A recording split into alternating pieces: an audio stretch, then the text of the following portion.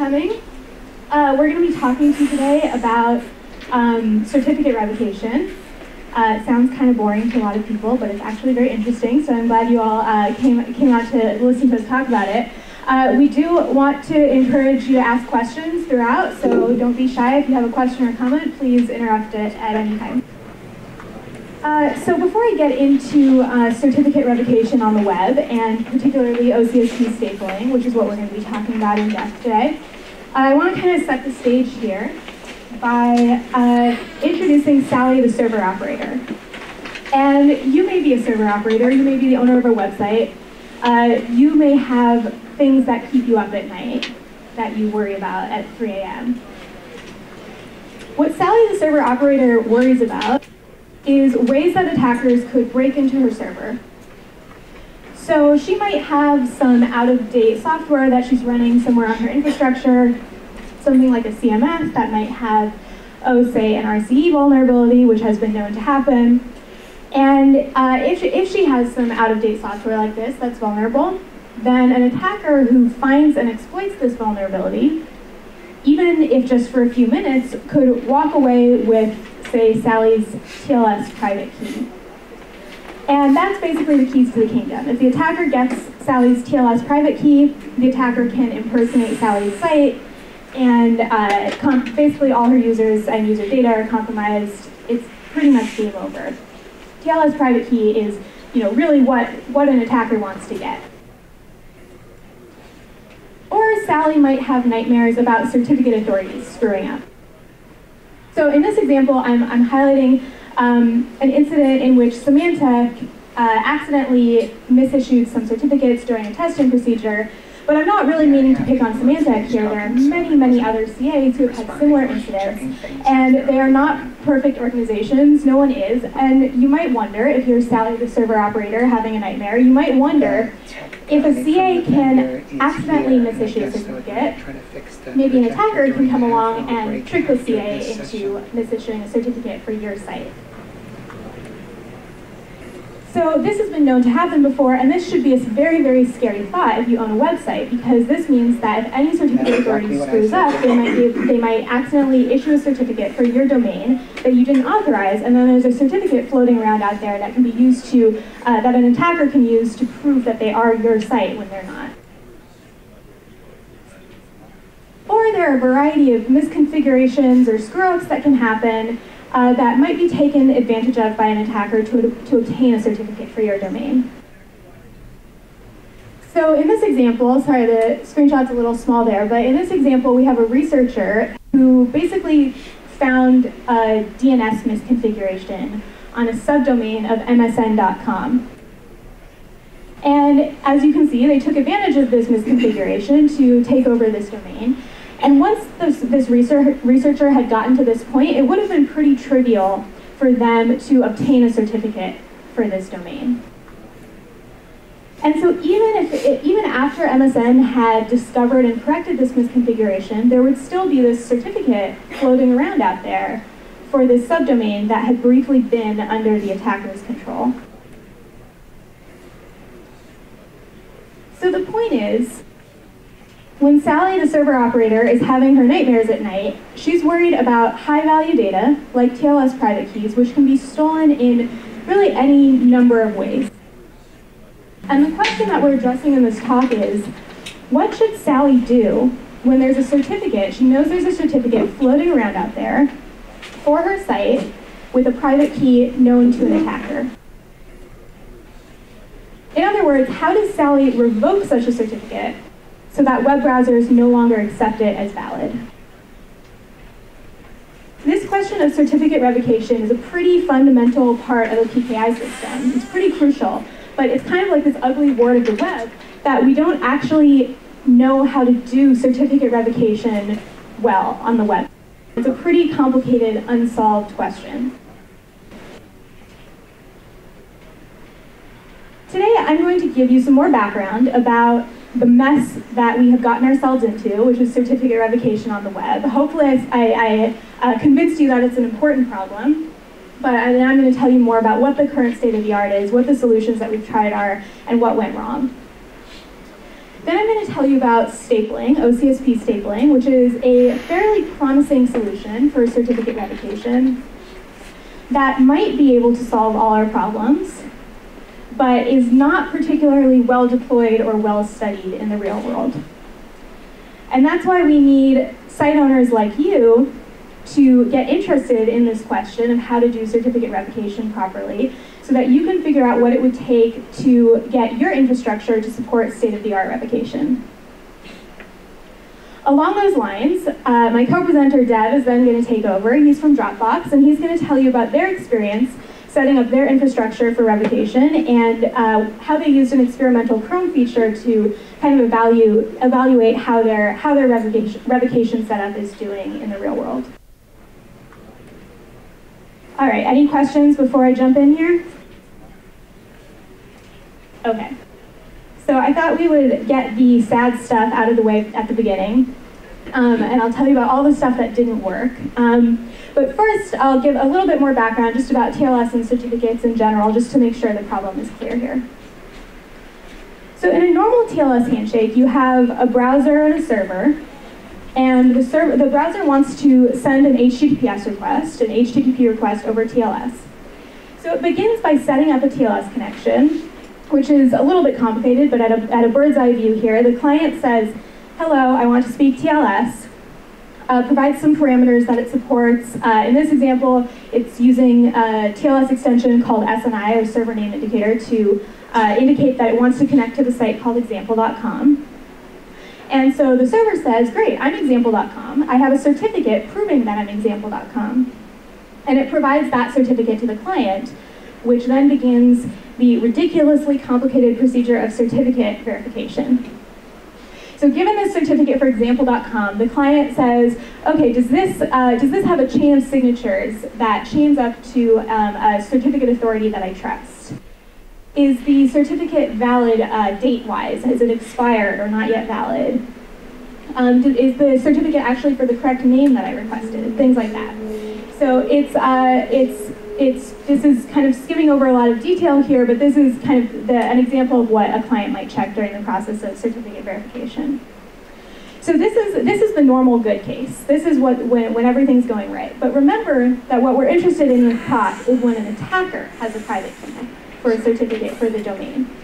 So the client is not actually talking to the real example.com. The client is talking to an attacker who has a certificate claiming to be example.com. The problem is that everything to the browser looks exactly the same in this situation. It says, I want to talk to example.com. The attacker provides a certificate proving that it is example.com. And the client goes through certificate verification checks, which come out showing that the attacker is example.com. In this basic TLS setup here, we don't have any way to communicate to the browser that it shouldn't accept this certificate. From the browser's perspective, this attack certificate looks just like a legitimate certificate for example.com. So what we need is a way to communicate to the browser that this certificate, it should no longer be considered valid, that it has been revoked. And there's quite a bit of history here, things that have been tried that didn't work out so well. The most basic of these attempted approaches is called certificate revocation lists, or CRLs, which is basically exactly what it sounds. The client periodically contacts certificate authorities and asks these certificate authorities for lists of certificates that have been revoked. It downloads these certificate revocation lists, and then when it has a certificate that it's trying to validate, it checks it against these certificate revocation lists to make sure that it hasn't been revoked. So when Sally finds out that there's an attack certificate floating around for her site, she goes to her CA and she says, hey, I want to revoke this certificate, and the CA adds it to its CRL so that clients will download the CRL and not accept that revoked certificate anymore. So as you can probably imagine, this is not the most robust scheme, and it's also quite expensive.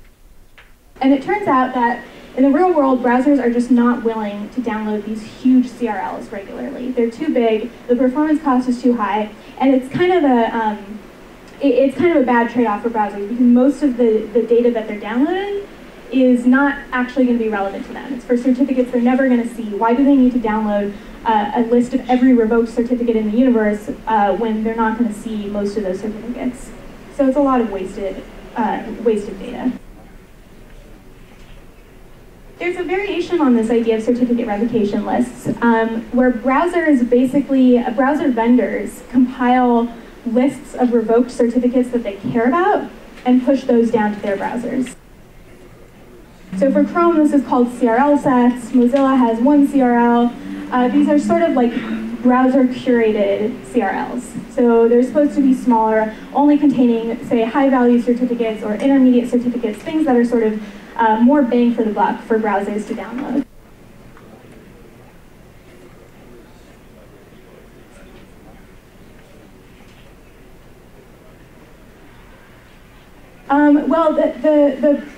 Oh, sure, yeah. The question was, how does this work for smartphones where you are in a more constrained environment?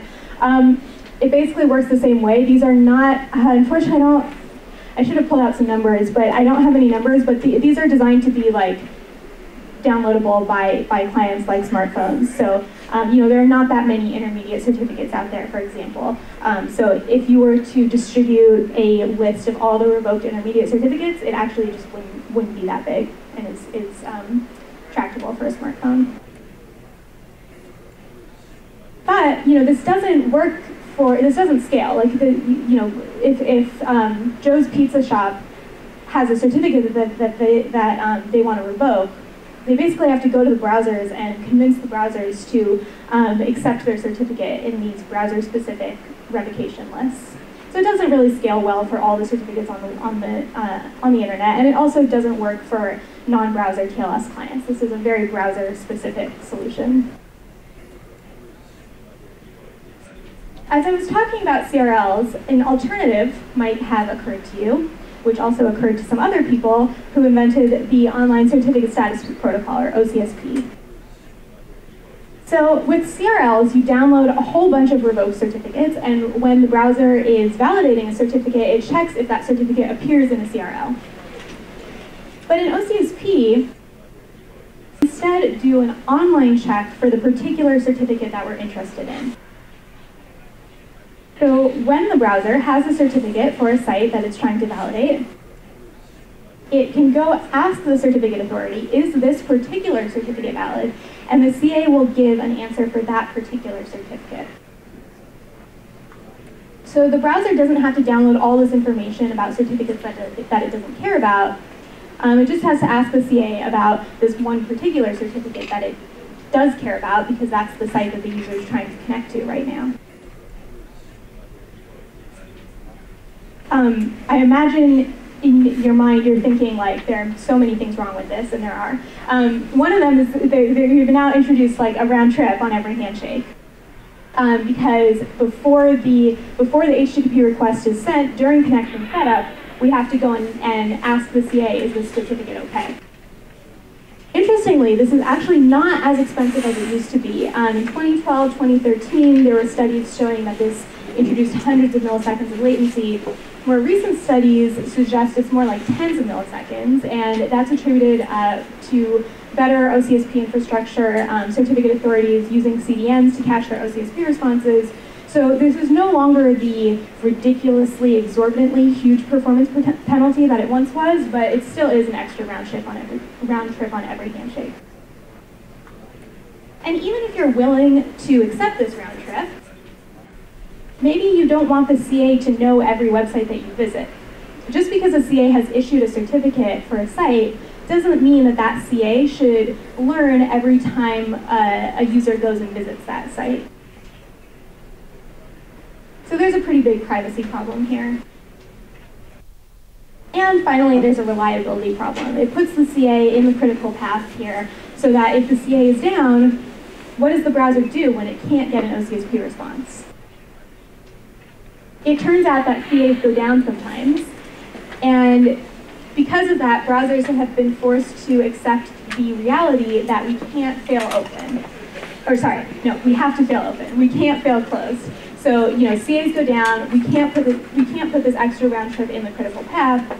Browsers have basically agreed, for the most part, upon failing open. If an OCSP request fails, browsers will generally go on and continue the connection just like normal. So these are problems that can potentially be fixed using a modification of OCSP called OCSP stapling. This is pretty promising because we want to tackle these problems of avoiding this round trip, improving reliability, not putting the CA in the critical path, and protecting privacy so that CAs don't learn about every site that a user visits in a browser. In OCSP stapling, we sort of turn things around. Instead of the browser talking to the CA to ask if the certificate is valid, the server does. Every so often, the server goes to the CA and says, can you please give me a signed message stating that my certificate is valid and not revoked?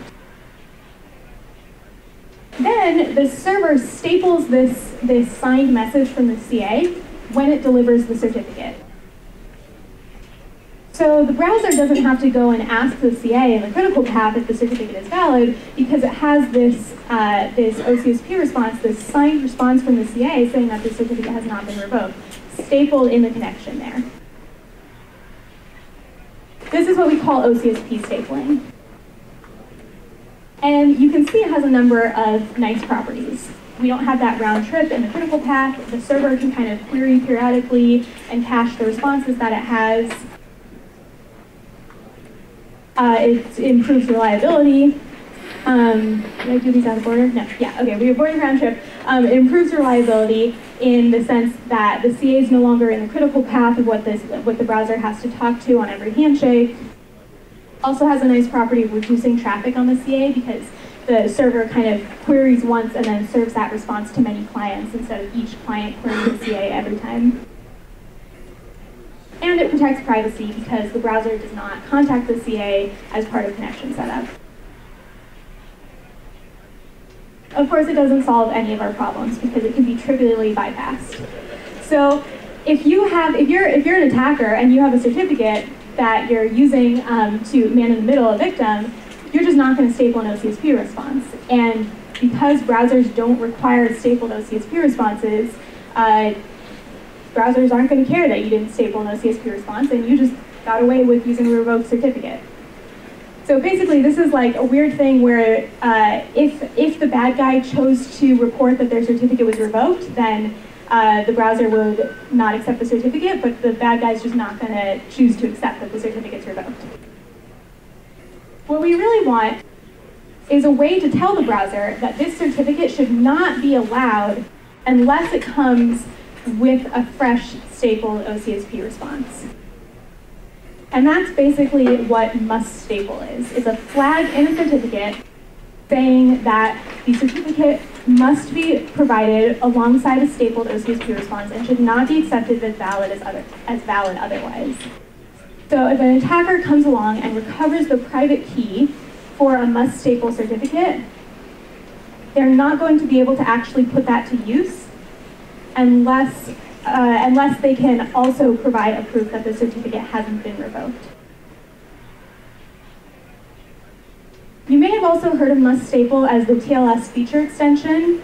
These are both kind of jargony terms, but I'm just throwing that out there in case you heard of it as one or the other. It's also conceptually similar to a short-lived certificate, and I'm not going to talk too much about short-lived certificates. I'll kind of leave this as a thought exercise. But if you have a certificate that is only valid for a week, and every week you renew your certificates, versus a must staple certificate where your OCSP responses, the certificate itself might be longer lived, but the OCSP responses are only valid for a week or less. Those actually have similar properties. They also have somewhat similar operational and deployment challenges. So must staple is supported by Firefox today.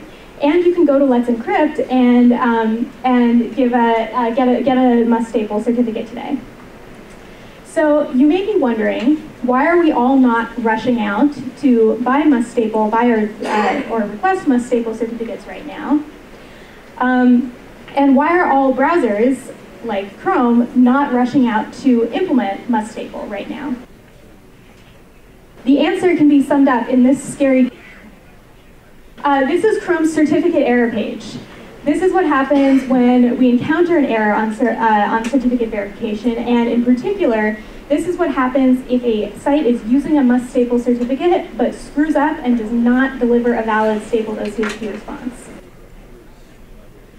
We think that if everyone were to go implement and turn on must staple today, users would see a lot of this. And we really don't like showing these in Chrome. It's a bad UX. You know, the user just wants to do what they want to do, look at their cat videos or whatever. They're instead seeing this. Most users don't know what this means. They're mostly looking for the, like, okay, let me just do what I want to do button. So it trains users to click through. The more of these we show, the more users get trained that these are just sort of weird errors they see sometimes and they just have to click through them. And that ends up harming the ecosystem in the long run, because when users see these, they should know that this means there's something really fishy going on. So we don't want to go implement must staple right away because we think that would cause a lot of this. And Dev's going to tell you a little bit more about why we think that. In short, it's actually pretty hard to deploy OCSP stapling reliably today. It's also, in addition to being kind of difficult to deploy properly, it's also just kind of difficult to know whether you've done it right. You know, how do you really know, if you turn on OCSP stapling in your server, how do you know that you're actually reliably delivering fresh, valid OCSP staples on every connection? How do you know that you're not causing a bunch of errors? And how do you know that clients or networks are actually allowing those to be validated properly? And again, Dev will go into a little bit more detail about what I mean here. But this difficulty of measuring OCSP stapling is why in Chrome we introduced this experimental feature called expect staple. Instead of must staple, it's like expect staple. We're not going to require that you have a stapled OCSP response, but we really expect you to. And it's this experimental feature where you can opt in on this baked-in list of sites in Chrome. And once you've opted in your site, we do basically a report-only version of must staple. So if we connect to your site, and your site is opted in, and that connection doesn't come along with a valid OCSP response stapled to it, then Chrome will send a report to your server or to a location of your choosing, indicating that there was a problem. So it's sort of like a trial run version of must staple. We won't actually fail connections if you aren't delivering OCSP responses properly, but we will send you a report so that you learn about failures in your infrastructure. Okay, so with that, Dev is going to now give you some background about how Dropbox has been using OCSP stapling and expect staple.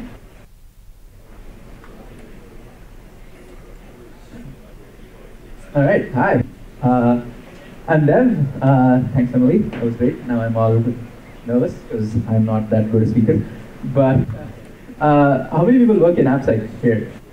All right, so you all know, you can empathize. So everything she said was the theory. As we all know, the world is horrible. Everything's terrible. So we're going to talk about what we noticed trying to use this. All right, so out of the box, OCSP stapling support in either your Nginx or Apache install doesn't really work very well. First issue when we started looking at this was OCSP responses are fetched lazily after startup. So if you set up Nginx to use OCSP stapled OCSP responses, it can't actually staple OCSP responses in the first request. When you make the first request, it will go and ask the CA, hey, give me the OCSP response to staple, which you can imagine is not really great, especially at our scale where we have lots and lots of Nginxes restarting and moving around all the time. So this sucks. The other thing is, if the responses expire, Nginx doesn't refetch them in time. Like OCSP responses are only valid for a week. Nginx doesn't remember to refetch them in time. There are a lot of other bugs in similar servers. Even CAs actually have bugs. Let's Encrypt, this is a bug in Let's Encrypt that the Let's Encrypt developer, to their credit, filed, saying that the current OCSP response generation strategy is not good for actually deploying OCSP stapling because way too often the responses would just fail to be generated. So, for something like Dropbox, this is not great. We want something robust and reliable. right? Like we want to be robust against CA or servers, the certificate authority servers being down. Like, we use Digicert. Digicert is great, but Dropbox's uptime is way higher than Digicert's uptime. Like Facebook's uptime way higher than Digicert's uptime. Like this is not. We can't rely on the CA's uptime. We also don't want to DOS the CA by just like repeatedly asking it for OCSP responses. This is actually another risk that has appeared in the past. And as I'll talk about, we also want to, if the CA is making some mistakes, right? Like, I'm not making this up. Literally during development, we tried to ask the CA, one CA in particular, like, hey, can you give us the OCSP response? And the OCSP response we got back was for some completely unrelated domain, which, if you're writing code, you should plan for that. Write those if conditions around it. And start alerting if like we're not getting a new OCSP response in time. So here's the architecture of what we ended up doing at Dropbox. We wrote a new service for OCSP's response fetching that just continuously talks every X minutes to the certificate authority and fetches the OCSP response and checks whether the OCSP response is valid, is for the right website, and all these other checks that we want to do, and then commits it to our secret service. Nginx talks to the secret service every time it reloads and uses the newly fetched correct OCSP response. And so you're able to tell Nginx, hey, use the OCSP response that I've put it in this file. And it loads, like similar to how it will load the SSL search from our secret service, it also loads the OCSP response from our secret service. One quick side point, this sort of service where Nginx or your Apache or something is able to reload secrets is pretty useful in general. There's a paper a few months back about how we need to rotate session ticket encryption keys. Creating this service allows you to rotate session ticket encryption keys also, or allows you to rotate DH params. There was a paper like a year or 2 years back where DH params no one rotates, and that's fine. So being able to do all these things, this service where you can reload secrets in Nginx is very valuable. So we didn't actually create this service just for OCSP. We had many users for it for security. All right, so I was thinking about showing the code, but that wasn't as fun as I think comments. As we all know, comments and code are more fun. so we're gonna go through the code via comments. Hopefully this works out. I haven't done this before, but feel free to ask questions. All right, so. All right, this is too small then. Yeah, so the first thing it does is create a temp file to write the OCSP response. The reason we want to do this is because we often get invalid responses. And so we want to check and ignore these invalid responses. So first create a temp file to fetch the OCSP response. Then we fetch, but don't during the fetch verify the OCSP response. Because the OCSP, OpenSSL OCSP command will return non-zero even upon success. So you can't really trust the response of the OpenSSL OCSP command. It also, like during testing and working with this, it looks like the OpenSSL OCSP command is very iffy about the order of arguments. So after a lot of work, we figured out the exact order of arguments for these 10 arguments. And we have a gigantic command saying don't touch the order. or if you do, don't make sure you test it properly. And so we learned that separately, if we call the OpenSSL OCSP verify command, it always exits with return status 0, regardless of whether the response was valid or not. So what we ended up doing was grepping the output for the word OK, which is not the most robust thing, but as far as we can tell, everyone does this. Like there's no other option. So now hopefully this journey in comments is convincing you why you need something like expect stable and not must stable. Like I can't go to my infrastructure team being like, this solid piece of code we're going to turn on must stable. so expect stable is really important here. Does that make sense? We can share the code if people are interested, but it's actually very simple code. Just be aware of all these gotchas with OpenSSL and be very cautious. That's really the main high-level comment, right? As far as I can tell, this is well known, mailing lists and I mean, it will break our script now, so we should, sorry. But it looked like this was expected behavior, so I don't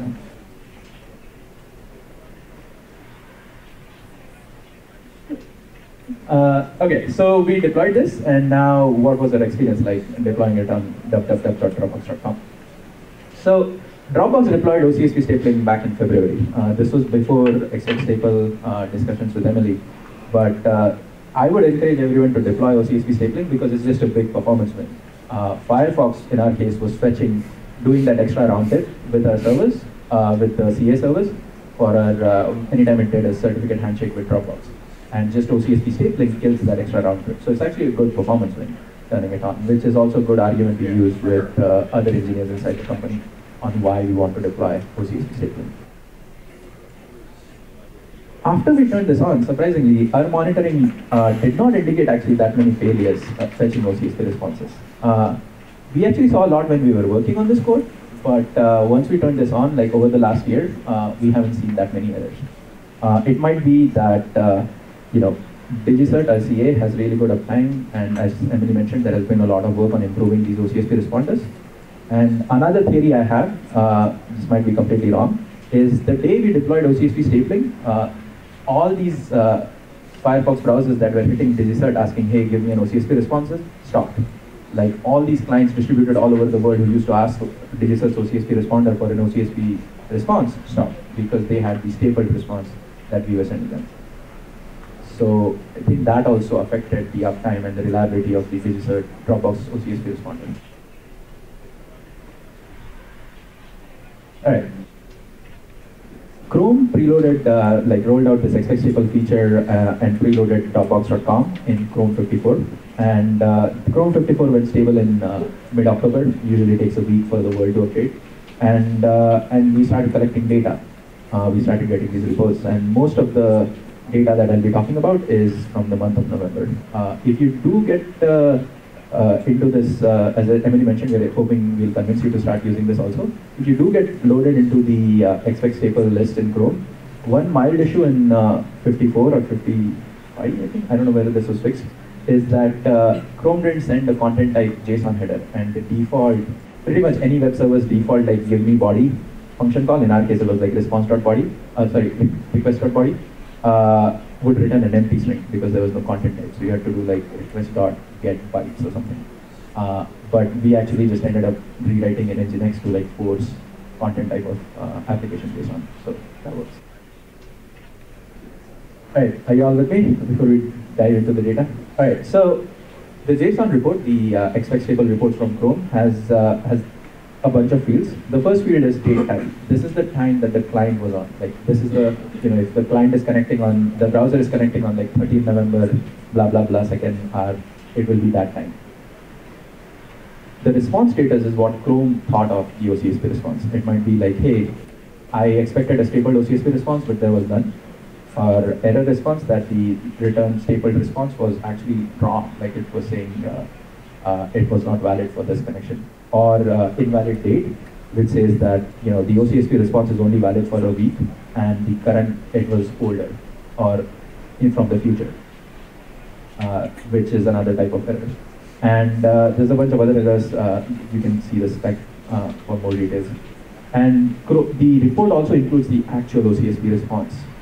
So when the response status is not missing, the actual OCSP response that Chrome used for making these decisions is included in the report.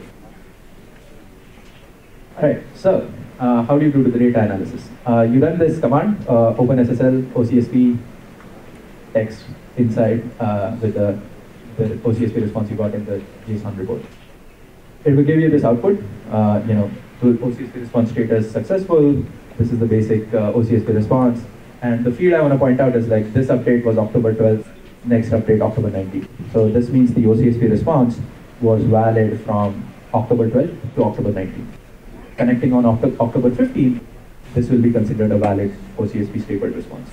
If you're connecting on October 25, this won't be a valid OCSP response. Does that make sense? All right, so now the data collection is simple, right? Like we look at this update, next update fields and say, how does this compare to the date time field? And that will tell us if it's an invalid date, hey, this is why it was invalid, or how much off it was from the valid date. So when we started doing this analysis, the vast majority of errors that we saw are missing. And this is because of, we believe, TLS proxies, antiviruses, or all these like TLS proxies that people have installed. where they have a local root, and so they see they terminate the Dropbox SSL connection at the proxy, and then have a TLS connection with the user's browser. But since the user's browser is running Chrome, it has the expect staple preload for Dropbox.com, and it says, I don't see a OCSP response. So we get an error saying missing. But we know this is TLS proxies because the cert chain is missing in the uploaded report that basically tells us this is a local root. So we are pretty confident that this is TLS proxies.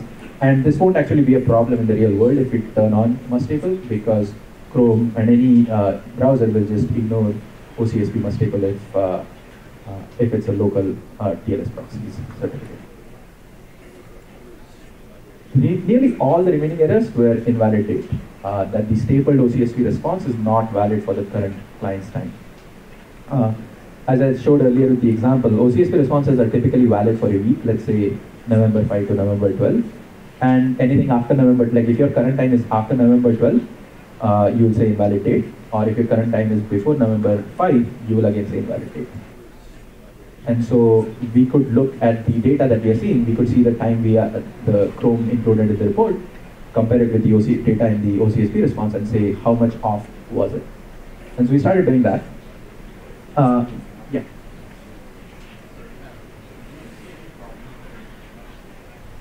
With the what? Yeah, so it's valid for a week. Yeah, so tomorrow. Yeah, so the question was, are we worried about any problems due to internationalization, or like, you know, we are in America, someone is like 24 hours ahead and like news maybe. I guess that's what also you were asking. The OCSP responses are valid for a week and are usually backdated. Like they aren't, we don't start getting the new responses as soon as they're issued.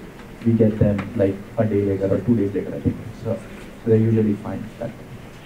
But it's, yeah, hold on to that thought because there are related problems.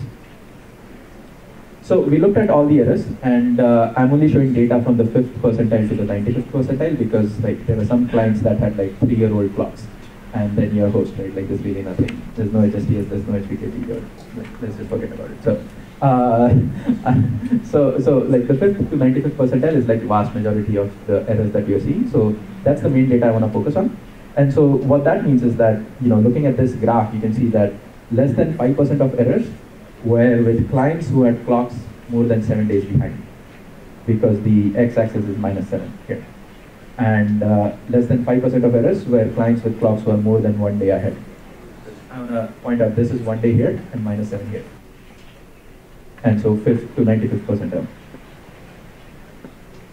Right? Does the graph make sense? -7 to 1 day. All right.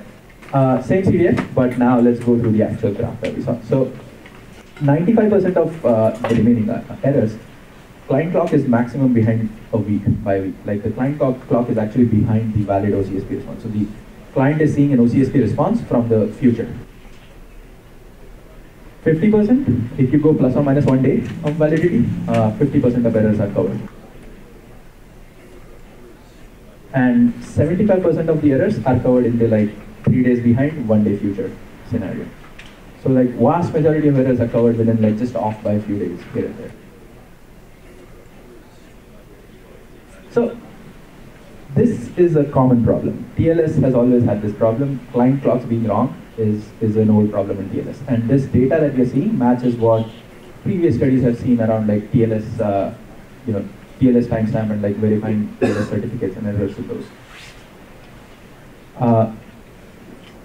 One thing I want to point out, as Emily said, right, like week-long short-lived certificates is very similar conceptually to OCSP statement. What expect stable let us do is measure, if we did week-long certificates, what sort of errors would our clients see, and without actually impacting any of our users in terms of downtime. So we know that if we tomorrow try to switch to week-long certificates, so many users will just like hit errors all the time because their client clocks are not actually within the like acceptable bound of a week. And in our case, we have HSTS turned on with include subdomain, so you can't bypass the warning either. So that would really suck. Yeah, Scott.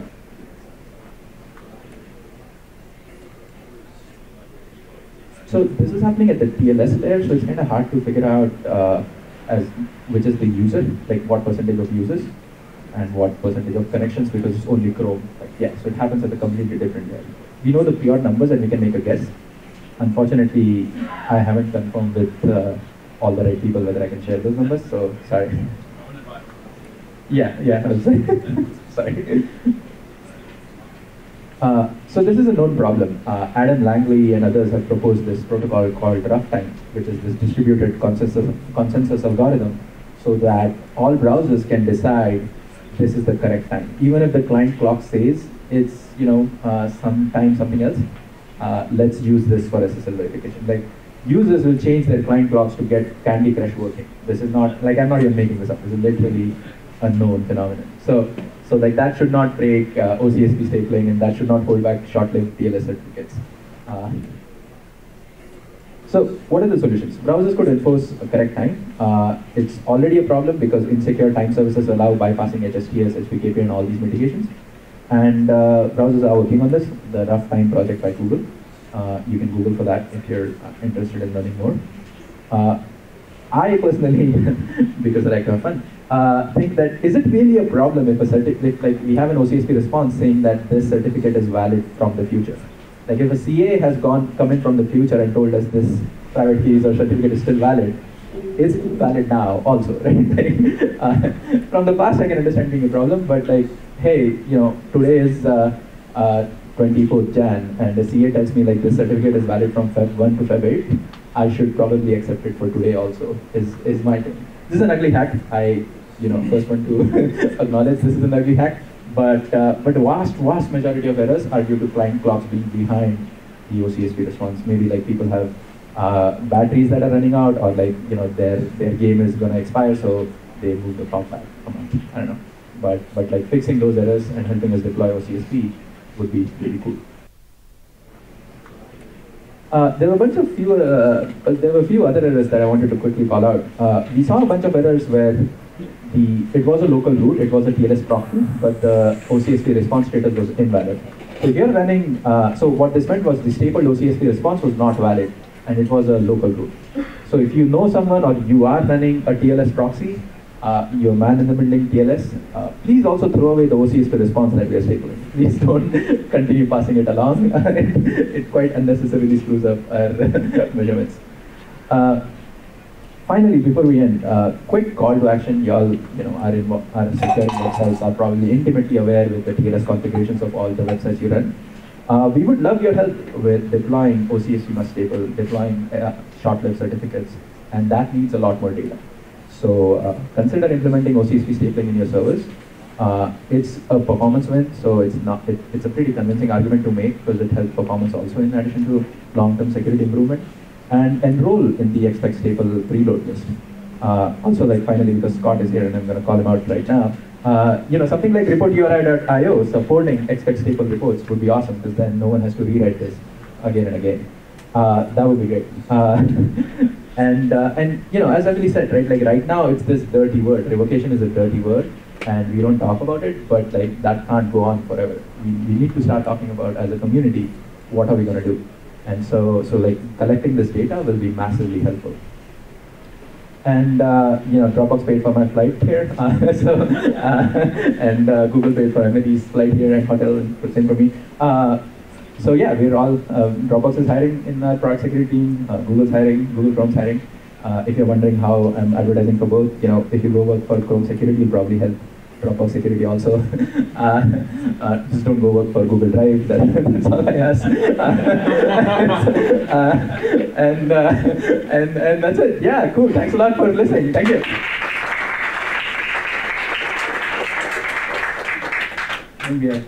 Yeah. Reports that browsers send. What is in a report? What data is there?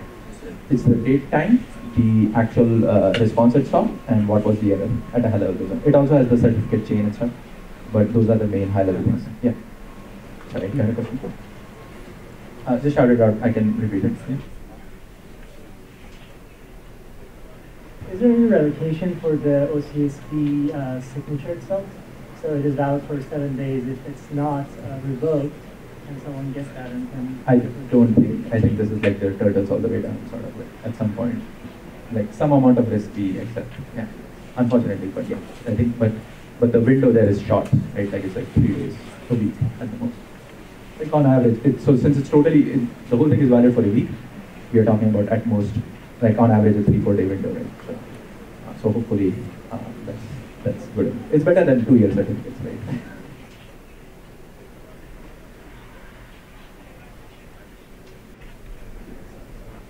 Did you say the code was open now for your, all the OpenSSL commands are really hacky and horrible, and I have an OCSP cache primer written in Bash. I'm happy to share it with you. Just send me a mail. Open sourcing it's not really very interesting because it's very tied to the secret. Like the hard part there is the secret service and getting Nginx to reload secrets and stuff, which is just like how we do infrastructure. But the actual OCS, it's just a bunch of commands, so I can share it. It's not a big deal.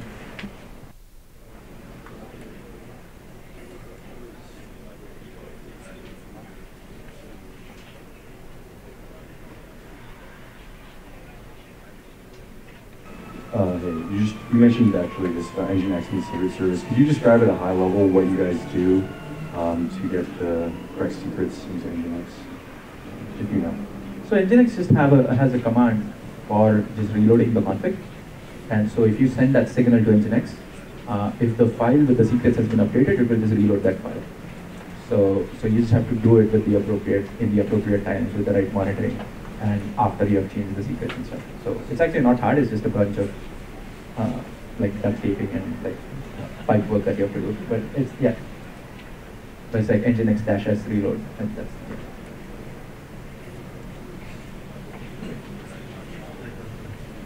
like who knows? Yeah, that like did it.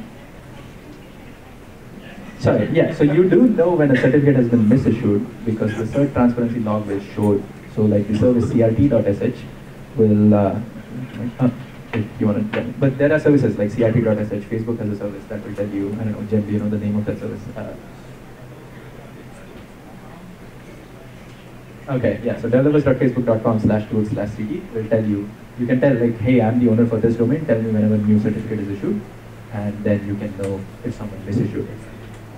Whether you got hacked and someone stole your existing private key, that there isn't like. How do you know whether you've been hacked, right? But that's just I would recommend moving your private key also to some hardware backed like lockdown service if possible. But yeah, that's much harder. You can't really know.